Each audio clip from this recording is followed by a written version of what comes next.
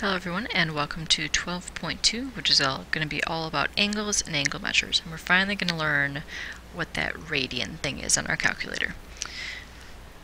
So, angles in standard position have two pieces. There's an initial side and then a terminal side. The initial side stays in place. It's just in line with the x-axis, and actually also with our unit circle, which we'll look at later, with the 0 and the 360. So it's like with the positive x side.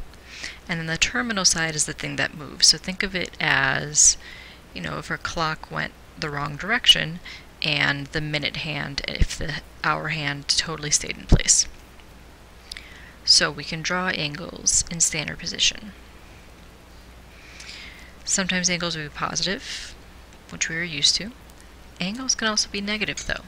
That just means that our hand is going to go in the opposite direction. It's going to go clockwise as opposed to counterclockwise. Yes, it's going to be the opposite of what you would think, just like our quadrants were numbered in counterclockwise order. That's the way that our terminal hand travels. So, if I was going to draw an angle with a measure of 225, I see that that is positive. So you can draw your initial side, but it's really not necessary as long as you start in the positive x. So we're going to go, alright, that's 90, that's 180, 270 is right here, so I know we're somewhere in between, and that's 225 degrees. Right here is, well, we went 45 past 225, so if we want that as a reference, we can have that there. This will actually come in handy when we're talking about these angle measures in the next section. If I wanted to draw a negative 60-degree angle and say I had multiple choice, well, negative 60, I know that I need to travel the opposite direction, so this one's out. And this one's out. This one is going in the opposite direction, however, it's not started with this positive x side for my initial side, therefore C must be my correct answer. Because I started at my x-axis, I traveled clockwise 60 degrees from the positive x line, and I got my answer. Now I can get angles that are bigger than 360.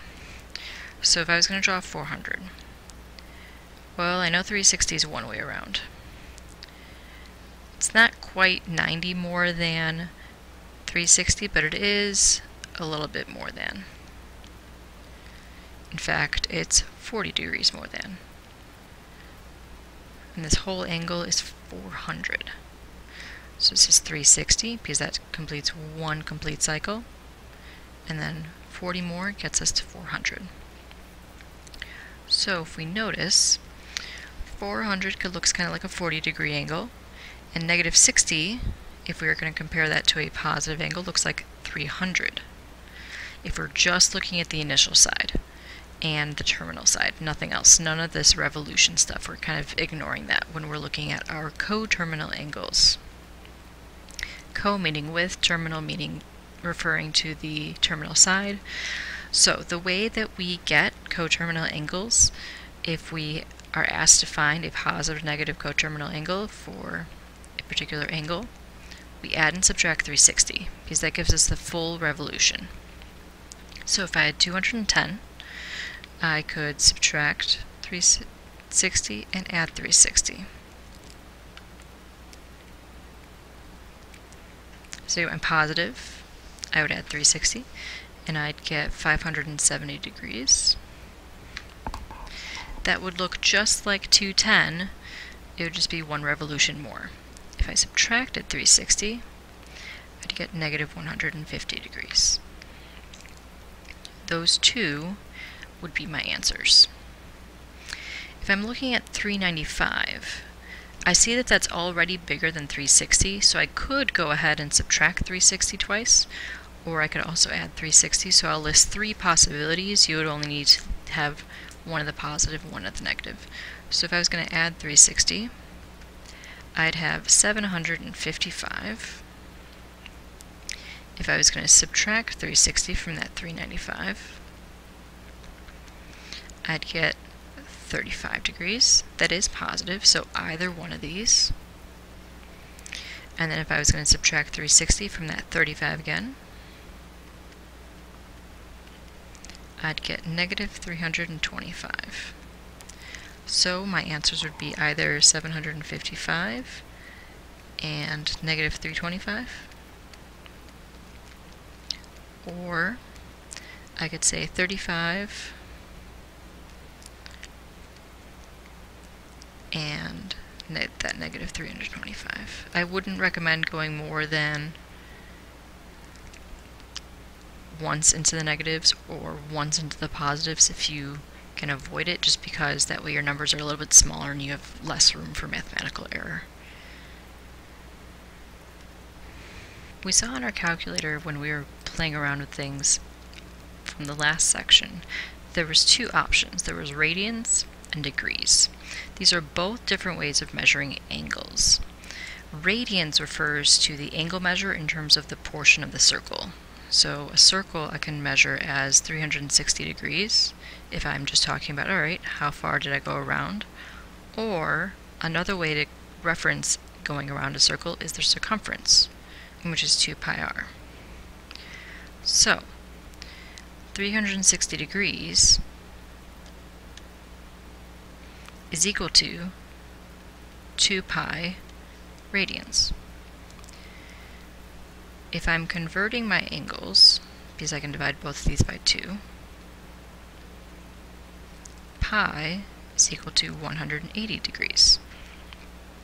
So to convert angles, you can use that 360 equals 2 pi, or the simplified version, pi over 180, and the 180 over pi. This is a form of 1, so if I have degrees, I'm going to want to get the pi in my answer. So I'm going to have pi in my numerator, so pi over 180. If I have radians already, so I have a pi in my initial problem, I'm going to put the pi in the denominator to cancel out my units. So I'm going to use the 180 over pi. So if I have 315, and I want to convert that to radians. Currently I have degrees, so I want to make sure I have degrees on the bottom so that my units cancel out. Cancel out. So I've got 315 over 180. You want to simplify this as a fraction, as a improper fraction.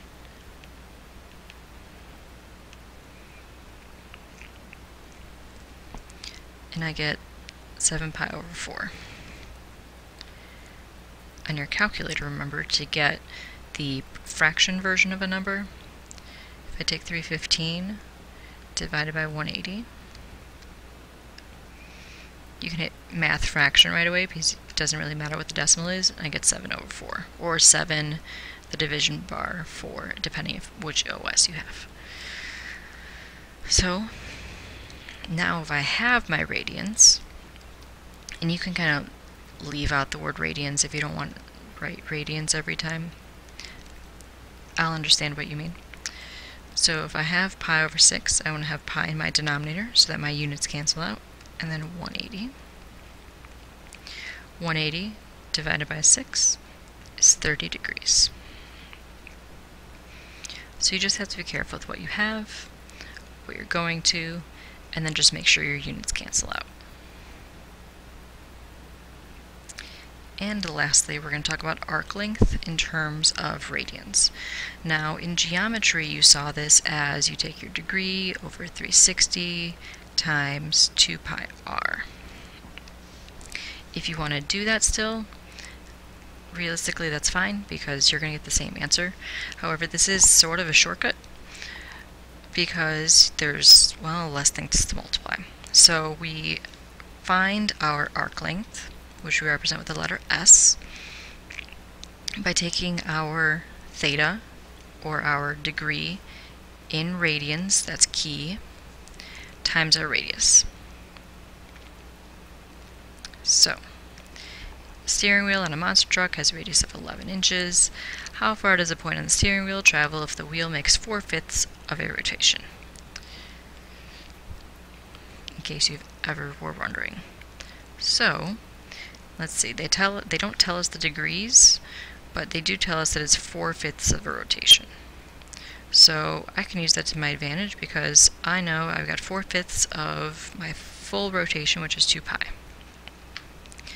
I don't have to worry about turning that into degrees and then changing the degrees to the radians. I can just go right there.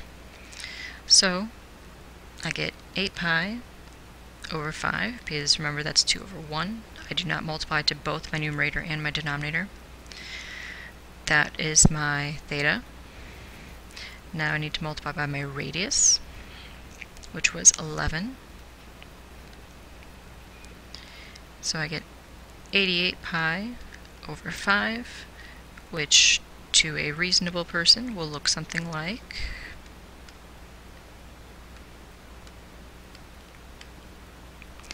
55.3 inches.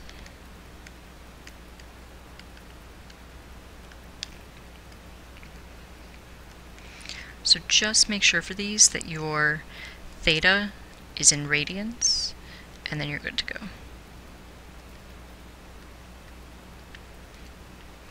We'll look at some more of this in class, and I'll see you then.